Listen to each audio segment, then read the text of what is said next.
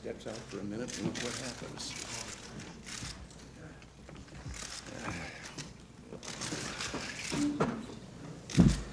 Well, last evening, Nancy and I invited all Americans to join in a national crusade against drugs.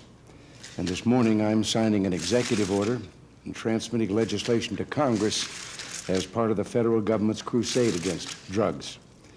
The executive order that I'm signing will implement new procedures that will work to ensure a drug-free federal workplace.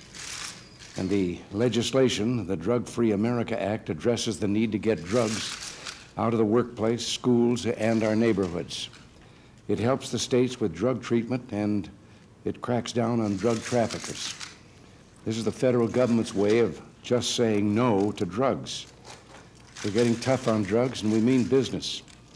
To those who are thinking of using drugs, we say stop, and to those who are pushing drugs, we say beware. I hope all Americans will join in this important effort and make America drug-free. Now, first, I will sign the executive order.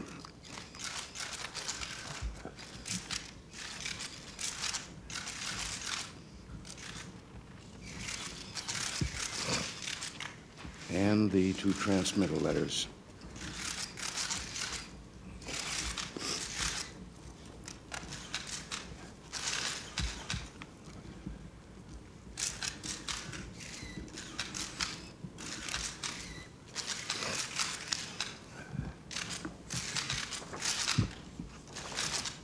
It is done. Mr.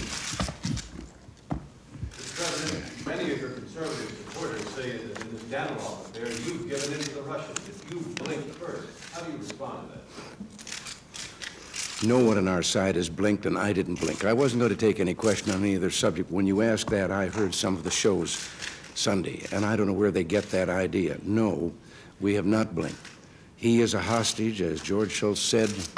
The individual that we're holding is an accused spy, and there can be no trade between those two, nor does Mr. Danilov believe that there should be such a trade. But no, we haven't blinked. From the very first, I have felt that it was absolutely essential that we get Danilov out of their hands and out of that cell which he occupied with what was obviously a Soviet aid and 4 hours a day interrogation. Well, do you think now that you can bring it to a successful conclusion and get Danilov free in an honorable way? That's our goal, and that's what we're going to Has there been any progress in those negotiations on the last time? I can't comment on that. I really can't. What? Do you have a cold? Are you suffering from cold? I think there was something in the breeze up at Camp David this weekend that I'm subject to certain allergies of pollen, and I've brought this back from Camp David with me. It isn't a cold. No, it's an allergy. How are you feeling? Huh? Other than that, I'm feeling fine. You're not taking any drugs for it? No, Sam, I irrigate my nasal passages with salt water.